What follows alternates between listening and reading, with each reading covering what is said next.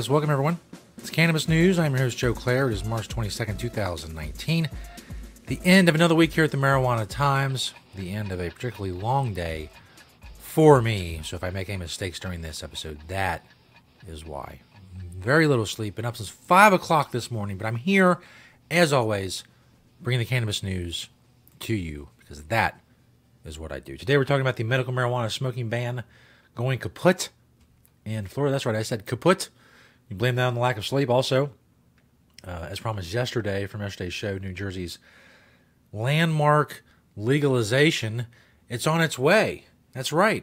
New Jersey, at some point, is going to vote on legalizing recreational adult use marijuana. We'll see if that happens. Also, we'll talk about Woodenbong. That's right. That's all I'm going to tell you. Just Woodenbong. You have to wait for the rest.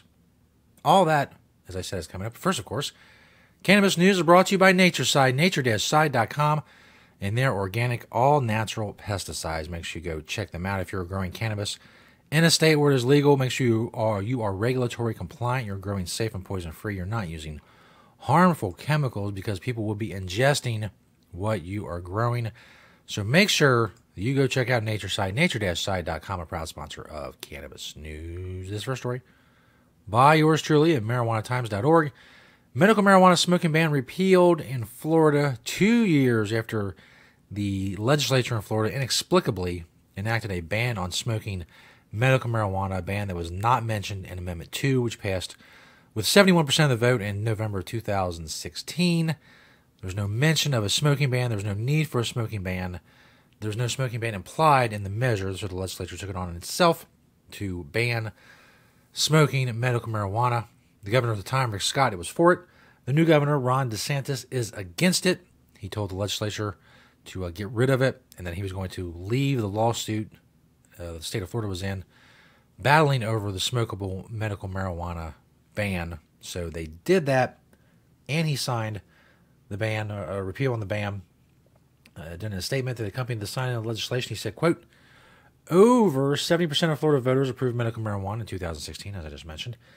I thank my colleagues in the legislature for working with me to ensure the will of the voters is upheld. Now that we have honored our duty to find a legislative solution, I have honored my commitment and filed a joint motion to dismiss the state's appeal and vacate the lower court decision which had held prior law to be unconstitutional, leaving the legal case that I just mentioned as well. So congratulations to the people in Florida. There's some movement forward, and in a lot of cases, that's really, that's as good as it's going to get. I mean, speaking of as good as it's going to get, New Jersey, from WHYY.org, this is what New Jersey's landmark medical marijuana, this is what's in New Jersey's landmark medical marijuana bill. If you want to check out the whole story and everything that's in the bill, all the stories I talk about on the show are linked in the description of the video in which they are discussed. This out of New Jersey, as I said, quote, well, the story says, adult use, so you can tell, my brain is misfiring just a little because of the lack of sleep. Adult use marijuana legalization is likely to be voted on by the entire state legislature as soon as next week. But since the bill was finalized, many lawmakers are concerned they haven't been given enough time to thoroughly digest and assess its major points. What's more, this measure is the first of its kind in the country, and if it passes, it could become model legislation for other states looking to legalize and set up a functioning cannabis economy. I like that turn of phrase. There's already a functioning cannabis economy. It's everywhere. It already exists. So to jump through all these hoops and go through all this trouble to create an economy that already exists is a bit weird. The current proposal was released hurriedly from committee and comes in at 176 pages. That's right, 176 pages with accompanying medical and expungement bills. The entire package comes close to 300 pages. What could it possibly say for 300 pages? That's a good-sized novel. 300 pages.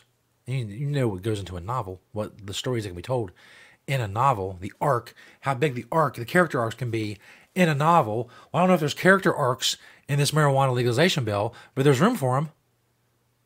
I mean, I imagine the beginning, the protagonist, you have the protagonist, and by the end, he's undergone some major change by the end of the 176 pages. Don't you think? Doesn't that make a good story? I just don't. It's so difficult. They act like it's so difficult. All three of these bills are complicated, says Senator Kip Bateman. So this is going to really change the dynamics in New Jersey. Do you really think we can digest this? Meaning the large bill. Well, the bill needs to be smaller, but in any case, how long has this been talked about? How long have I been talking about legalization in New Jersey? Well over a year. Well over a year. And some of the people who are involved, they say, time for talk is over. We've discussed this for a year. Let's move on. Senator Nicholas Scutari said marijuana prohibition has failed. It's time to end the detrimental effect these archaic drug laws are having on our residents and make adult use marijuana legal. I don't know. Will they? We'll see.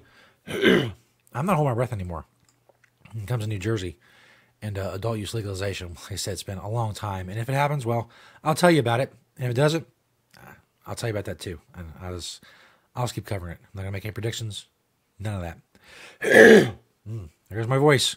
This is the end of the week.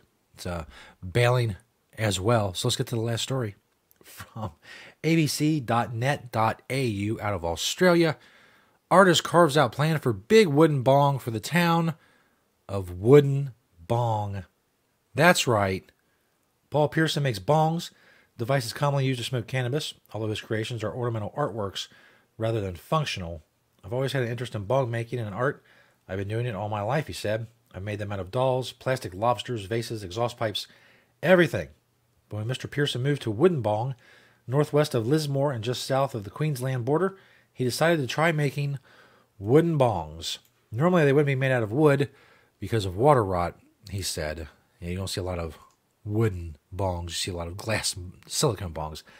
Obviously, he built one bong that stood at 1.5 meters, but he had an even bigger goal that he wanted to bring, would bring droves of tourists to the rural community. I believe people from all over the world share my dream. I envision a giant wooden bong taller than the Big Merino in Goulburn. Those are Australian references that I am completely unaware of. Tourism is our only option for survival in this dying village. As you can imagine, reactions are mixed. He started a petition to gain support for the idea, which includes a giant wooden bong with a tourist information center underneath. Githa Bull Elder and Woodenbong local Gloria Williams said the town's name was adapted from the local indigenous word Nagadugung Bunj. Some interpret that as meaning duck on water, but Miss Williams said she has been told it meant, quote, place of the platypus. The name Woodenbong has nothing to do with a bong, she said. So, I don't know. I mean, yeah, the town's wooden bong. He wants to build a giant wooden bong. I guess it does make some semblance of sense, but a lot of the locals are not happy about it. So we'll see if it happens. We may bring you an update on this someday. We may not. I don't know. We'll see. If an update comes before me, I'll bring it to you. Keep you abreast of the developments in the Wooden Bong saga out of Woodenbong, Australia. Thanks everybody for checking us out. We'll see you all next week. Have a great weekend. Have a safe weekend. Thank you to Natureside, nature-side.com, and their organic, all-natural pesticides. They are awesome. Go check them out. Check us out on YouTube. Subscribe. Almost 2,000 subscribers. We're also on Apple Podcasts. There's some Marijuana Times on there for the audio version of the show. Thank you for watching and listening and sharing and commenting and liking and all that stuff. We'll see you next week right here on Cannabis News.